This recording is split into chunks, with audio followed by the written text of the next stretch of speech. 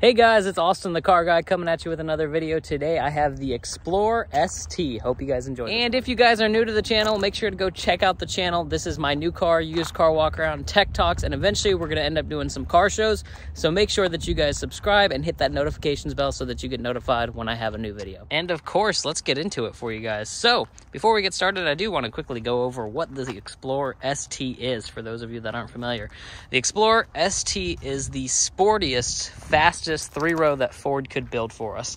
Now this is a really cool chassis because the Explorer, now in its 5th generation, kind of had to do some restructuring. And what I mean by restructuring is that they built the 4th generation, which I'll put on screen right now. And that vehicle was I mean, it sold decent, but consumers weren't fully satisfied with the vehicle. And more importantly, the police, the #1 buyer of that vehicle, were not satisfied, which means they weren't buying as many of them. And Ford, one of their secrets to selling just a buttload of vehicles is commercial buyers, commercial applications, fleet buyers, people who are going to buy 50, 100 or something. Your police departments, your schools, your electric companies, pretty much anybody who's going to buy a lot of a vehicle. Well, the police did not like the front-wheel drive vehicle. They did not like the powertrain. And so Ford went back to the drawing board with the Explorer, and they came out with this. And this thing looks mean as hell in comparison to the old body style. It is just angry. And they had to change the format. It went from being a front-wheel drive unibody to being a rear-wheel drive unibody, kind of taking a lot of design cues and elements from the Dodge Durango, its main competitor that police were flocking to buy that, and of course the Tahoe, which you see a lot of police using. But yeah, this was to earn back that police business for Ford, and I think it succeeded because this ST variant makes over 400 horsepower to all 4 wheels and is lightning quick. Now, one of the downsides of this SUV, when comparing it to something like a Chevy Traverse or maybe a Honda Pilot, or even the Toyota Highlander, especially now the Grand Highlander, is going to be the 3rd row and cargo capacity behind that 3rd row.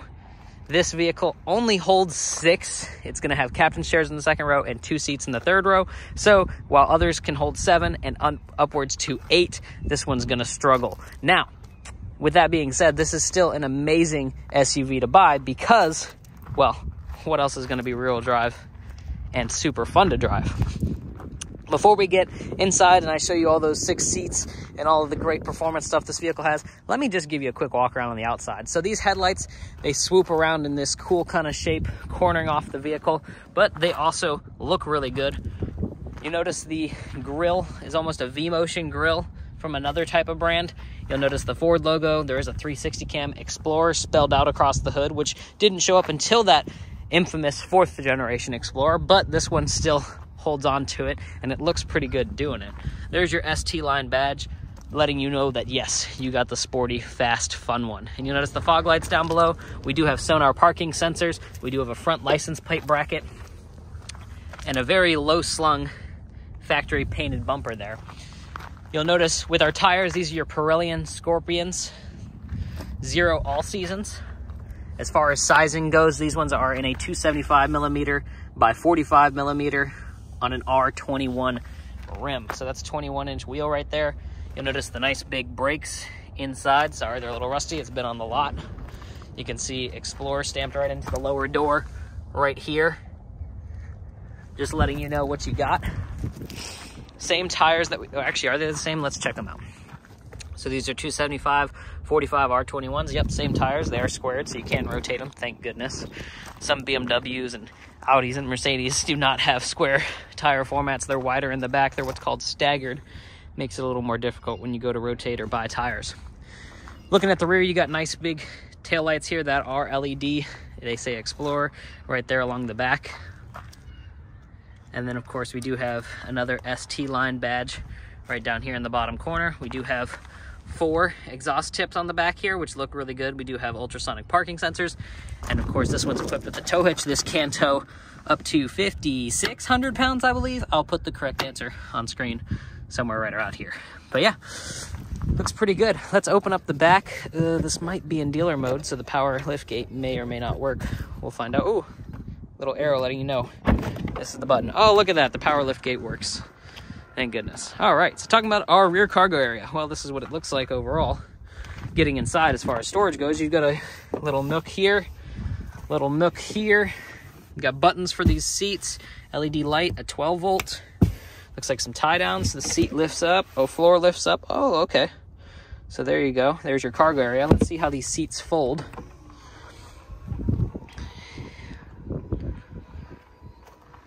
All right, well, a very non-dramatic affair. The old 4th generation Explorer had these weird, they would fold flat and then swing back and kind of chuck into this whole area here, and then that would be open. It was kind of a weird design. This one I like a lot better, seems to be a lot more functional. We do have flip-up headrests, which I'll flip up, and yes, I am going to climb into the 3rd row of this for you guys. You're welcome. You can close and lock. You can also set an adjustable height by holding it, in case that's too tall for you on its stock height. But yeah, there's your rear cargo area. Let's go climb into the 3rd row. So, climbing back here. First place we'll go right here. Ooh. All right, so it is a tip and slide seat. That's about as far as we're gonna get it to tip and slide, but we do have some steps. Let's see if we can't get in here. All right, and we're gonna go just right over here to the passenger side because I don't know if it's worth it to try and close this in. As far as room goes, there's your feet. I guess when the seat is back, you can go like that, make it a little more comfortable for one of your legs. We don't really have anywhere for an armrest or a cup holder or a USB port. Oh, hold up. I lied. We do have a cup holder right down here. Another little storage area. Storage up in the window seal. The window helps. We do have an air vent and a light back in this 3rd row. So not super, super comfortable, but not... I would say this is reserved for younger children. Maybe don't put any adults back here for an extended period of time, that is. I might do it for 10, 15 minutes. You know, if we just had to drive across town real quick and grab something, I could probably get away with that. But yeah, you can see in the back we've got heated seats. We do have a tri-zone climate system, so this rear zone is a separate zone. We do have a panoramic sunroof in this one, which will open up when we get up to the front seats. Talking about the 2nd row, these do slide. They do have latch nice and accessible at the bottom. They do have an armrest on them. They do recline.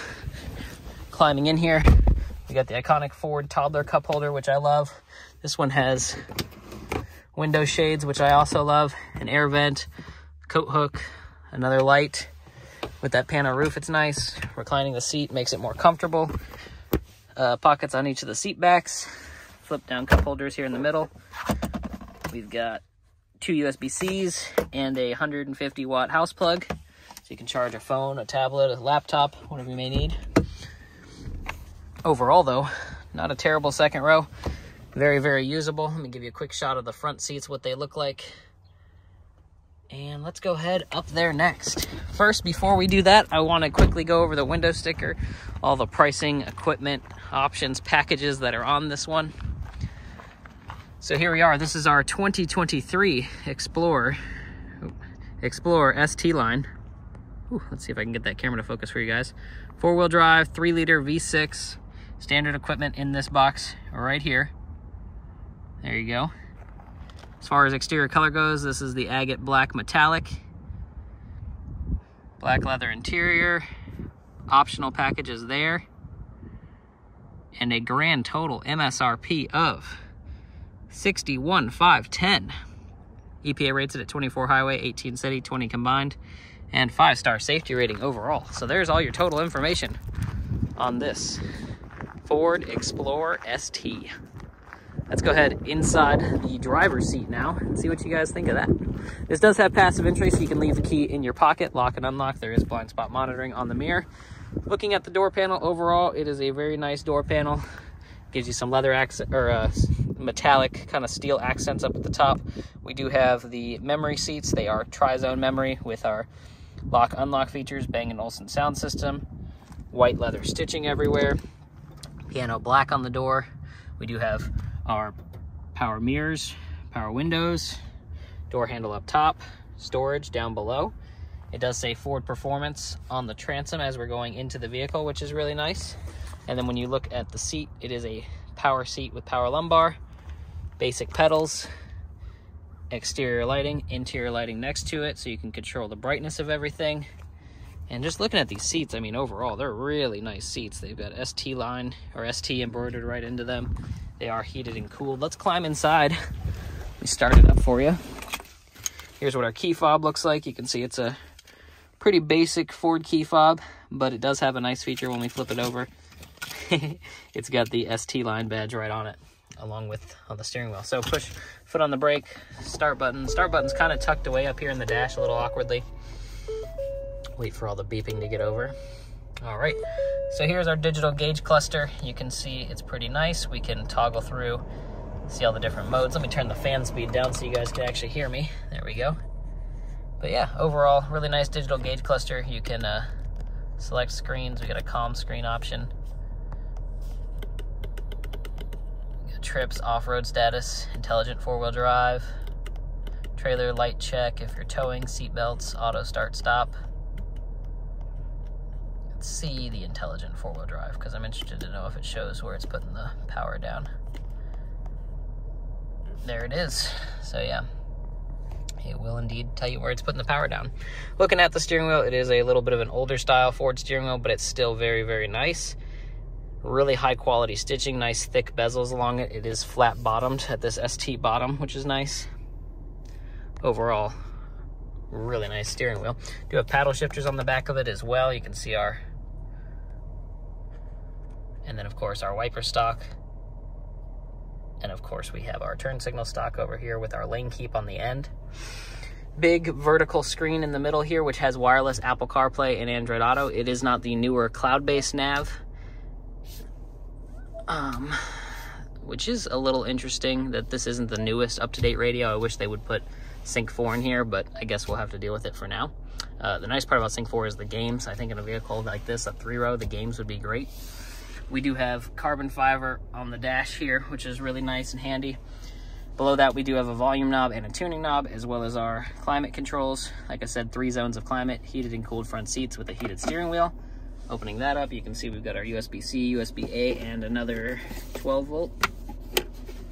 We do have 2 cup holders, your shifter for your automatic transmission, auto brake hold, different drive modes. Let me turn this dial and show you the different drive modes. We've got normal,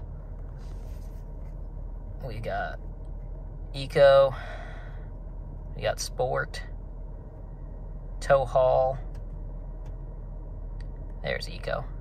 Interesting it didn't do that last time. Slippery, trail, and then deep sand / snow. So pretty cool different drive modes that this vehicle has. Auto start stop buttons next to that, hill descent controls next to that, and then a wireless charger right here on the back. Opening this up, you can see our center console with our 12 volt and our glove box over here. Up top, we have our HomeLink garage door opener with a microphone behind that. Flipping this down, this with lights. Hello, y'all. And we'll open this. Right side is for the shade, left side's for the glass. You got interior lights, all the interior lights with the doors. Of course, passenger airbag on off. Flipping this down with lights. We do have sunglass holder. And there is your nice big panoramic sunroof, fully opened up. And of course, you can close that down just as easily.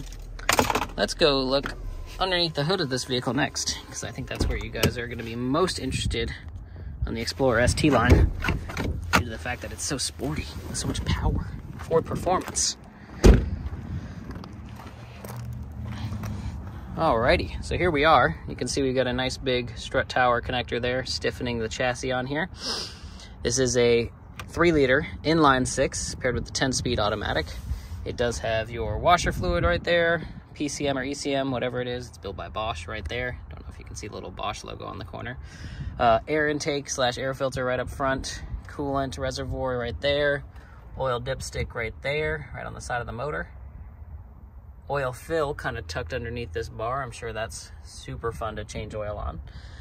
And kind of a blank spot over here. What I'm really looking for right now is the battery. I wonder if it's underneath the back seats or something weird like that.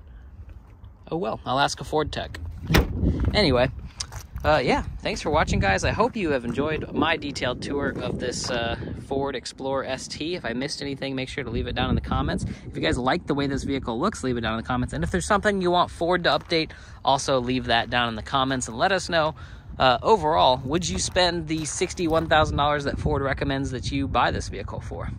Let us know down in the comments. Thanks for watching, guys. Have a beautiful day. Make sure to like the video, subscribe to the channel. It really helps me with the long-term goal of going to every single car show, so please help out with that. And for those of you late video lighting nerds, let's get these lights a-poppin'. Regular lights, no high beams, fog lights. All right, there we go. We got our fog lights and our headlights on. Let's see what they look like. So there's your regular low beam headlight with your LED daytime running light along the top. Oh, we do have our fog light down below that, right there. Let's go test out the high beam next. There's our high beam now. And let's see what they look like. Oh yeah, there's our high beams. Bright AF. No fog lights on, of course. Let's go check out the tail lights real quick. Very nice. See them flashing there, which means they're real LEDs. They didn't fake us out like they did on the Super Duty over there. That was rude as hell, Ford. Anyway, thanks for watching for real now, guys. Have a great day.